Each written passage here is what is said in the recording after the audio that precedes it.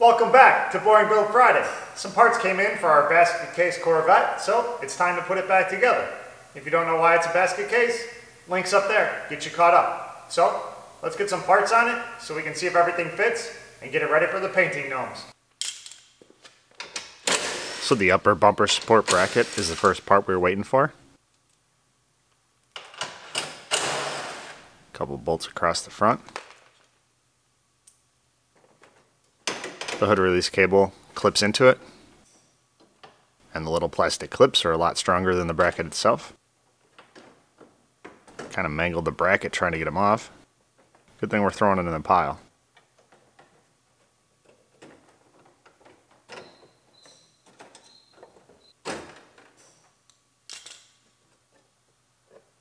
In the pile.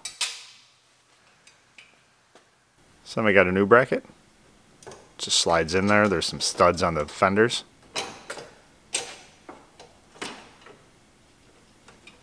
Slides over those.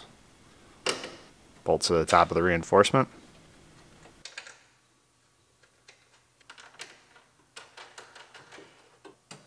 Clip our cables back in there. Bolt it to the reinforcement.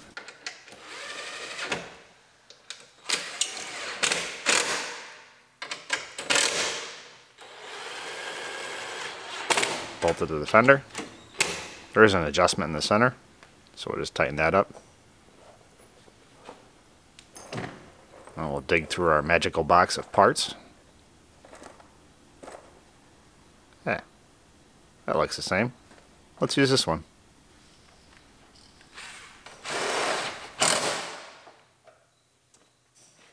Cut our tag off.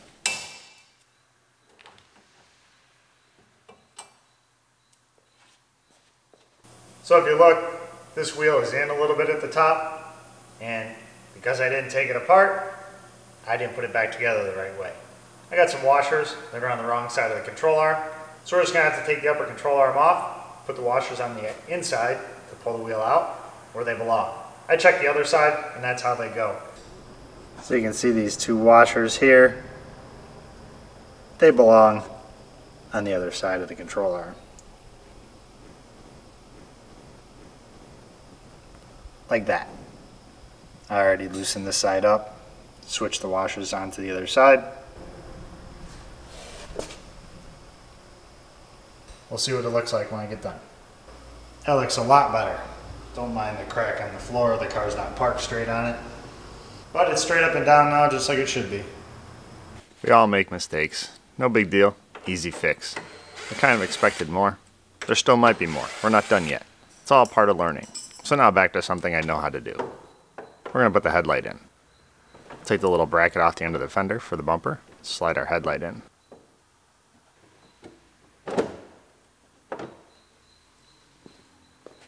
Bolt the headlight down. And put our bracket back in. Now there's another bracket for the end of the fender.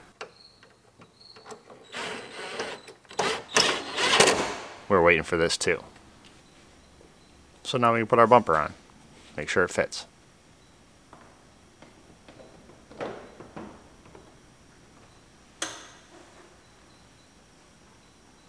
Slide it over all of our brackets. It's nice using OEM bumpers. They fit. Use our bumper installation tool to clip it in.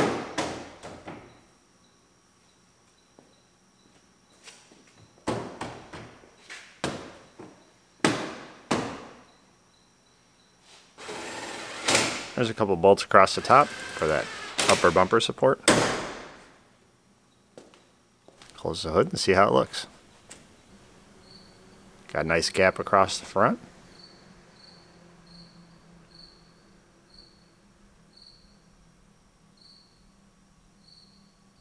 So we got our nice gaps across the front of the hood.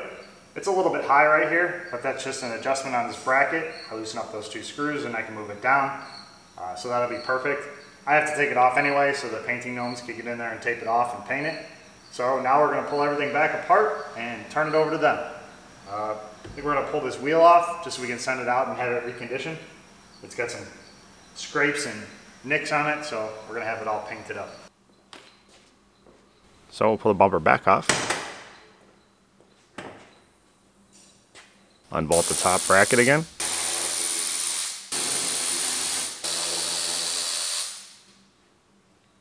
These are the wrong bolts. I just threw them in there real quick. I found the right ones in here. I'll just unclip the bumper. Wiggle and pull.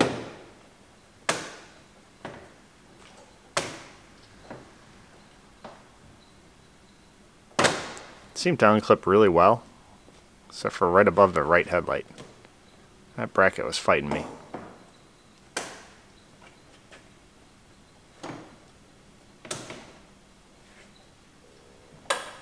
Hopefully the next time we put it on is the last time.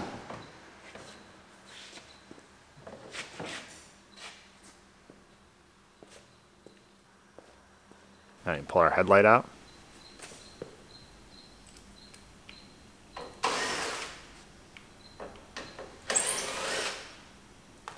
Slide it out of there.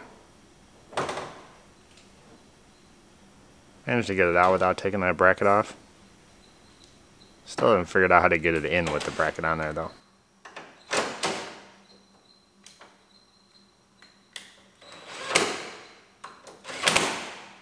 That's that bracket. Now it's adjusted.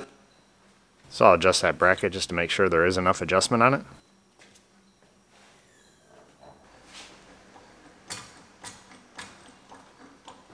Now we jack the car up so we can pull our tire off.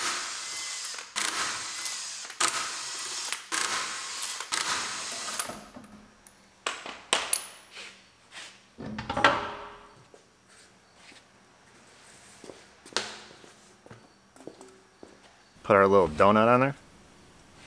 These things are universal.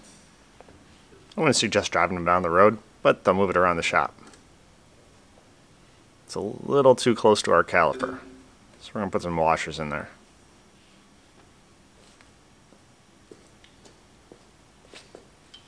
A couple of washers. Give us just enough clearance so we don't destroy our caliper.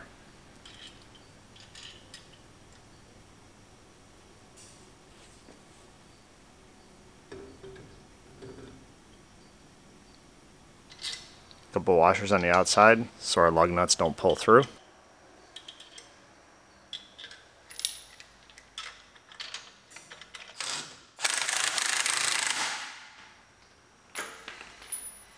Make sure it's not hitting anything. Now we'll set it down on a 2x4 so we can get our jack out.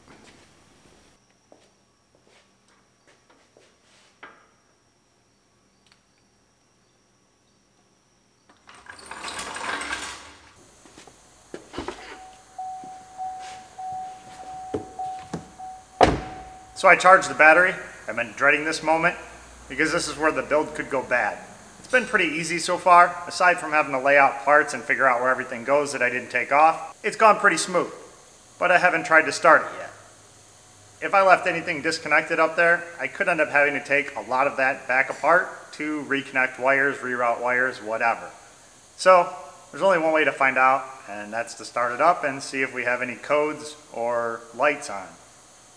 So it's kind of like Schrodinger's Corvette. Everything's plugged in or nothing's plugged in. We don't know until we start it.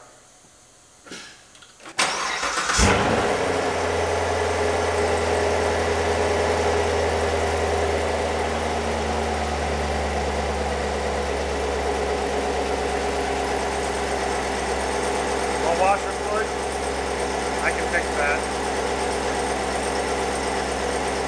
That's it.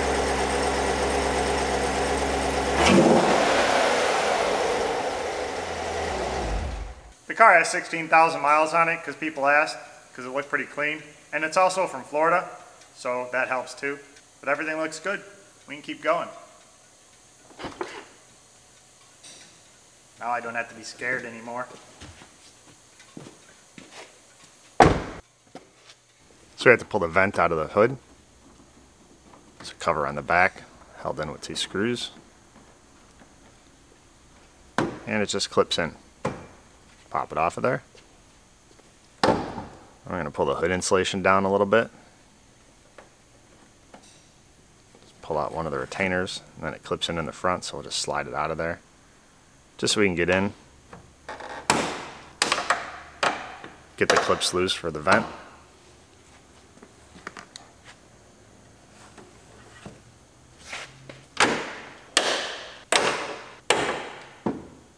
Some of those clips sounded bad, but they all came out without breaking.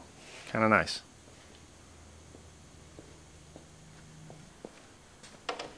Now we'll pull the right headlight out.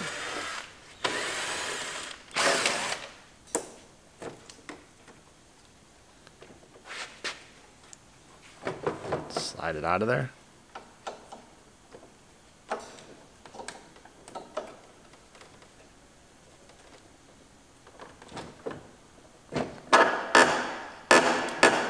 Haven't figured out how to get this one out without taking that bracket off yet, though.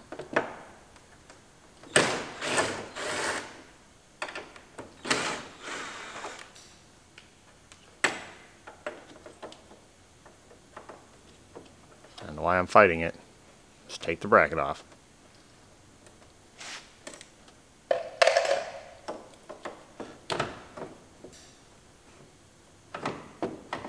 Now it comes out.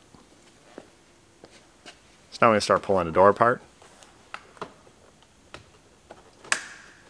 Pop the switch cover off, which actually didn't need to be done, but it was easy. A couple screws on the bottom.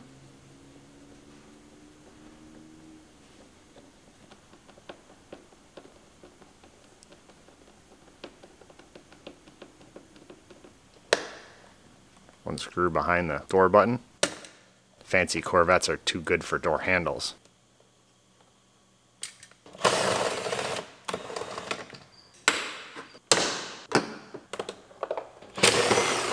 One more hidden screw underneath the door pull.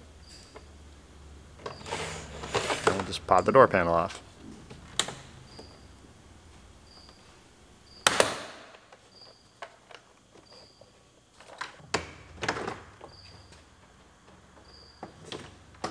Lift it off.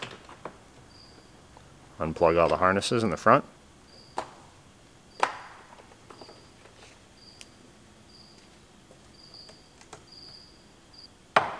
And pull the door gasket off so we can get to the screw that's on the front of the belt molding.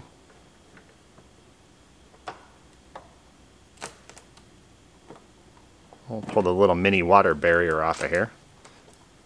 This covers up the holes that allow us to get to the mirror bolts.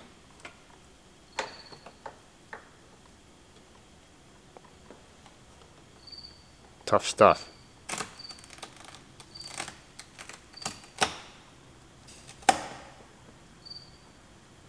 Should have used that to hold the inner fender on. Let me unclip our mirror wire.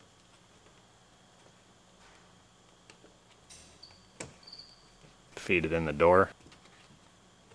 It's clipped in about 3 other places inside the door.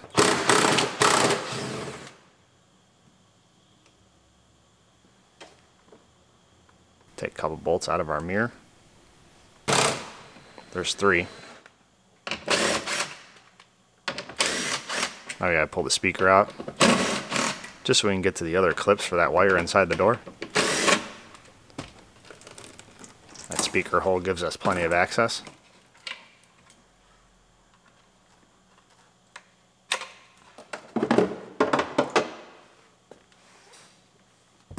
So now we can reach in there and disconnect all the wires. Then pull the last nut off the mirror. Try not to lose it in the door.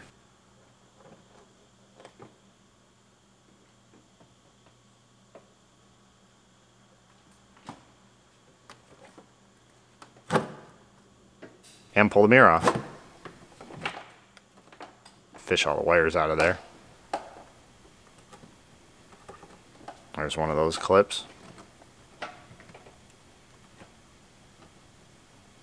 There's another one. And another. I want to make sure this wire wasn't going anywhere. At least I won't have to rust-proof these doors when I put it back together.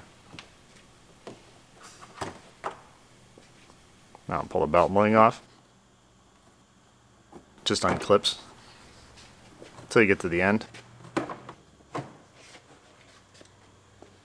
Pop the door gasket off a little bit. There's one more screw in the back.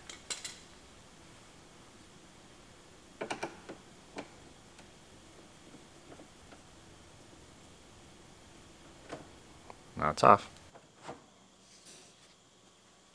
So I've gone as far as I can go. We're waiting on the bodywork and painting gnomes. And I think I hear them coming.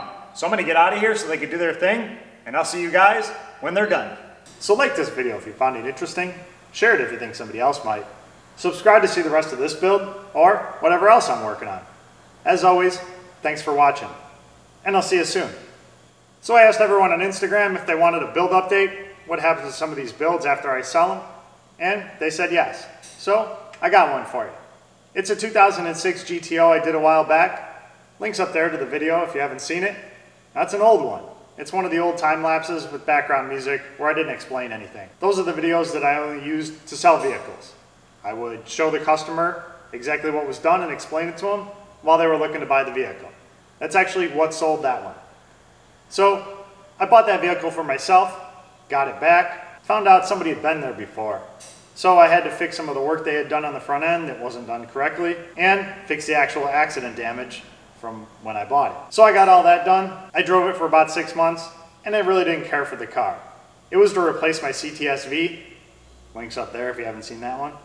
I sold that and this wasn't the same. It was a lot of fun to drive and it had plenty of power, but it just wasn't my style. So I decided to put it up for sale. I ended up selling it because of that video. The kids saw it, had it inspected, couldn't find anything wrong with it. They couldn't even find any work that was done on it. So they took it with no problem. About 6 months later, a guardrail jumped out in front of it. So it took the side off the car. It needed a fender, a door, and a quarter. I was supposed to repair it, and I was waiting for him to come up with some money, but in the meantime, one of those pesky attenuators, you know, the big cushy things at the end of the center dividers, jumped out in front of it. He nailed one of those head on, doing 65 miles an hour. Airbags deployed, front end crinkled up, and he walked away. Even though he wasn't wearing a seatbelt, he was just fine. So this just goes to show that a properly repaired vehicle will act just the same in an accident as a non-repaired vehicle. Now, he's not the first customer I've had to crash test one of my vehicles, and I'm sure he won't be the last. I wish I had a video, and I was supposed to fix it, but if he couldn't come up with the money for the first accident, he definitely wasn't coming up with the money for the second accident. And if I did repair it, I think we kind of know what would happen after that. I'd be perpetually repairing this vehicle for the rest of my life. So at some point we got to call it quits. I guess it's here because now he's parting it out.